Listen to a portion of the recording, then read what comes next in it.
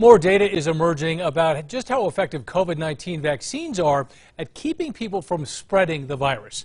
News 13's Lizzie Mitri has a look at those numbers and what it might mean for the future of mask wearing.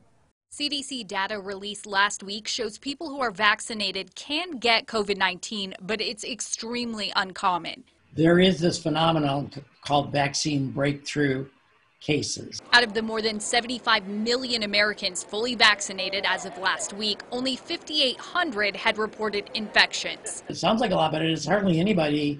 If you think about, 75 million people, it's like 1 in 20,000 or something like that. So it's very rare. 7% were hospitalized and 1%, or about 74 people, died. Almost half of the reported infections were people 60 or older.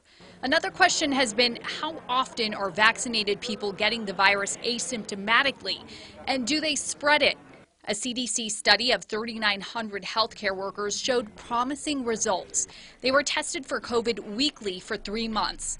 And regardless of symptoms, being fully vaccinated decreased positive cases by 90%. The CDC says fully vaccinated people are less likely to be asymptomatic. Therefore, it's not likely they're unknowingly spreading it to others.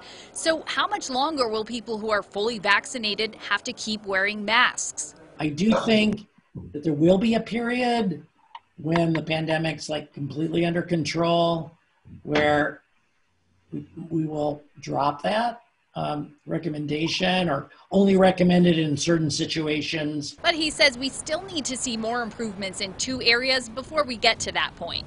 When we get there, we'll have a lot more New Mexicans vaccinated, and we'll have a lot lower case count when we finally get to that frontier. I'm looking forward to it, but not sure when it's going to be. Lizzie Mitri, KRQE News 13.